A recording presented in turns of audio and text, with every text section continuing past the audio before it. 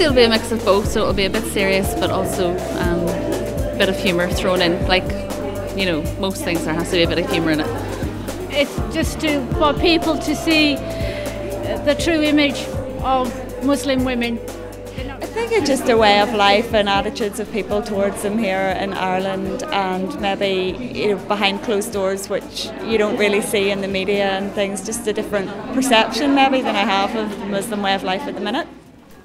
I remember this one day getting on the bus for my youngest son, and when you get on the bus in a hijab, everybody thinks you don't speak English. Oh, would you look at your one in her get-up? So I would say, oh, good morning, on Will Tuguma.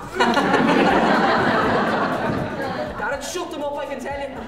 Well, I think it's important because I believe the best way to have a really good insight into Muslim women's life, it's actually to hear their stories and listen to what they have to say, because they have plenty of things to say and to share. Just to have advantage of this, to be more understand about each other, because really we feel that we are in problem to understand each other. You wouldn't believe the things you hear. Do you lot eat frozen fish? Are you bald under that? Have you got cancer?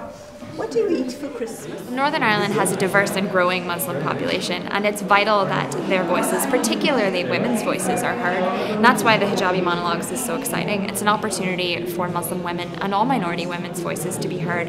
And we're really hopeful that that will begin to challenge stereotypes that form barriers to racial inclusion in Northern Ireland, because what we really want is an inclusive and equal society, and we hope that that's a step towards that. And I texted everyone in work to say, I am Muslim.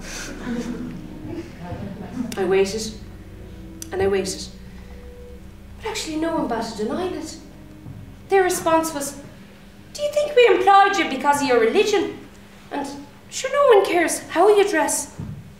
After all those weeks of waiting and wondering, I was almost disappointed. No. You know, this will reflect in positive way for Muslim women or Muslim at all, because it is, at the end, it is about identity, Muslim identity.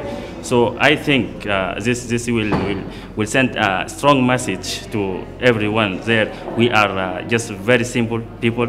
We are not different. We are same like any people living, eating, drinking, you know, mixing people, sharing people, different cultures. So it is really it is very interesting. Well, I think it was wonderful. I was completely bowled over by it. It was so moving, so poignant, and so realistic. It really allowed me to enter their world, and it was just incredibly moving. The war had come to Baghdad, and my family faced terrible, terrible times. My father and mother wanted us, me and my sisters, to leave the city. They said the Americans will throw millions of tons of bombs on Baghdad. We, however, decided that we would not go. This was our home. And that is simple question or simple story about women, the stories about life. Everyone has a story to tell us. Thank you for the women. They present hijab monologue very well, and we like it. And they show Belfast that is another culture of hijab monologue, and all people, they respect hijab monologue. Is very good. It's given me an insight into their life, which I hadn't had before, just because I hadn't had the opportunity to learn more about them. You know, I think it challenged me on the level of how I look at identity and Muslim identity, and, you know, am I one of those types that they talk about, you know? Excuse me, could you tell me? I've just been so curious. I noticed that some girls wear black, but you are wearing purple. A cue of tribal interstitial kinships. And I think the other thing that challenged me as well is looking at how we look at identity in our part of the world. And I think it would have a lot to offer, because I think it was simply about telling stories, but stories that reflected identity and culture. Basically, I just thought the play was really good. I thought it was really enlightening. I also think that opportunities like this are vital in breaking down the barriers, if you like, because I think there's something about the monologues and hearing someone's personal stories. Yeah, you know what?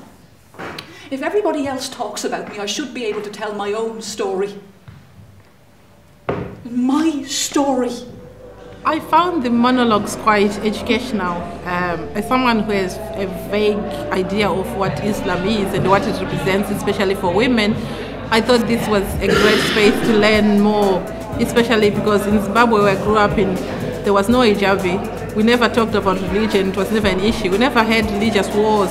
So everyone did what they did, and it was not an issue, but it was a great space to learn and to understand more and to be less judgmental as well. So I think this work should keep going on and help us form, especially understand not just other people's identities, but our own as well.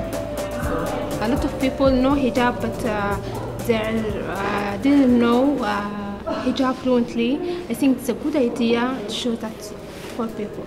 For me, it was one of the most challenging and moving nights I've had in the theatre for a long time.